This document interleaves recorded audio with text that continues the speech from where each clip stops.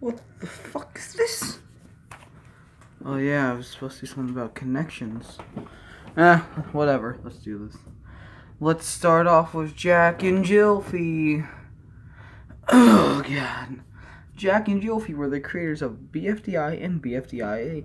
BFDIA got Nickel from season 1. Nickel is a recommended character, and also an Anime Sandy came out, which had Nickel. So when Anime Sandy 2 came out, and IDFBA, Nickel was added to the cast, voiced by Anamation Epic himself. And then Anamation Epic had Anime James. But then, when BFDIA was going through its, hiatus, carykh, or carykh Hitler, opened the TWOW competition. Oh, here's what the juicy shit happens.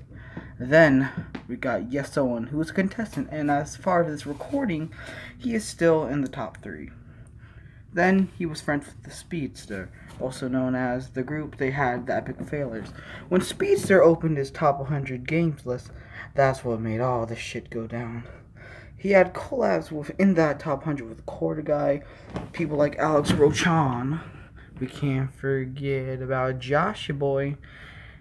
But then we go to Josh, he has an editor, Green Scorpion. He has multiple editors, another one being Ty. Ty has connections with Master TP10 and Kitsune Hawk, although Alex also has, connection with those two. He also has connection with fawfuls Minion, who has connections with rabbid Luigi, who has connection with most of the people, including HMK and Nathaniel Bandy. Also Maverick, he's there. Oh, and the Phoenix King. Oh, and Silver. Oh, poor Silver. But then we go back to Kitsune Hawk, who has connections to what this video is all about. Whatever happened to Francis or the Media Master? But that's what next time will be. We will find where Francis is. To be continued.